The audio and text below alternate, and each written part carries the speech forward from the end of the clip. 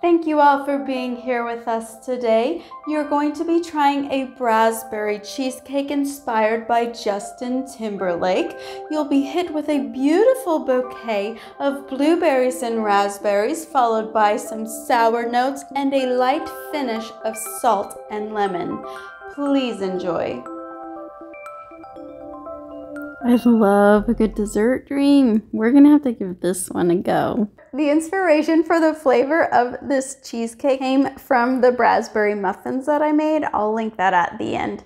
And also from the banana whipped cream that I made in my first week of no sugar desserts. I'm gonna start with the filling first because I know that it has to cool down all the way, and that can take a couple of hours. So I just have here 1 cup of mixed frozen blueberries and raspberries.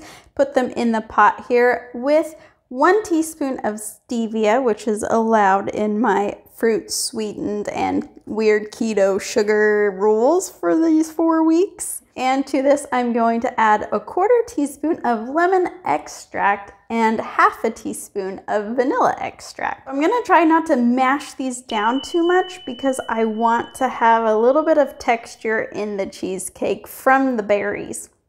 Oh, I just realized this almond milk has a crap ton of sugar, so I'm gonna switch to regular milk.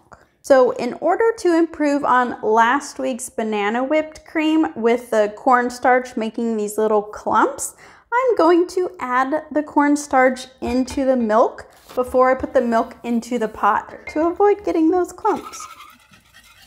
And crap, would you look at that? I got a little bit of chunks.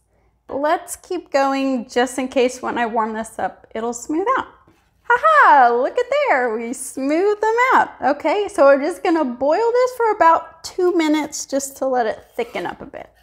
I'm gonna cool this down on a plate because a plate will go faster than a bowl, and get my saran wrap and cover it up, and that just helps to make sure that there is no like hard skin on my little pudding concoction here. And then I'm gonna put that into the fridge. Since I can't use graham crackers because there's sugar in that, I think I'm gonna take this idea from my daughter who likes to spread Nutella on saltine crackers. So I'm gonna take this package of saltine crackers and crush them into oblivion. It's like getting an extra workout in. Well, getting a workout in. Who's talking about extra? Obviously not me. 1 teaspoon of this powdered stevia blend. Melt down 3 tablespoons of butter. I'm only gonna do a 6-inch crust because if this is disgusting, I don't wanna waste that much and throw it away. Yeah. I don't throw away desserts, I eat them. Crust is in the fridge. To finish the filling, I'm gonna put in 1/2 cup of heavy cream. Also going to put in another little bit. All right, on high, probably like 30 seconds. And I'm gonna show you my trick for the cream cheese to make sure that this gets really smooth. Oh. It might help if I plug it in. Ah! We have soft peaks. This is my trick for the whipped cream to make sure you get no clumps in it. Kind of get it in that bowl, and we're gonna pop it into the microwave for 10 seconds. Now just take your fork. You definitely want a fork and not a spoon. So it's kind of like a whisk. You can use a bigger bowl if you want to make this easier on yourself. I just really like to make things hard. All right, so 1/2 of that. All right, and perfect. Beautiful filling that is completely cooled. Switch to the pedal attachment. A little bit at a time. Another clump here. And last one. Boop. Okay, scrape it. After your last scrape, you always stir it 1 more time. Taste freaking test. I am a freaking dessert connoisseur, sommelier, whatever the crap you want to call it. I am so good at making crap up. No, good thing I'm the only one in my family that will eat this. I have really good news. If you make a 6-inch one, you're gonna have extra that you can just save and eat. Now smooth this little baby out.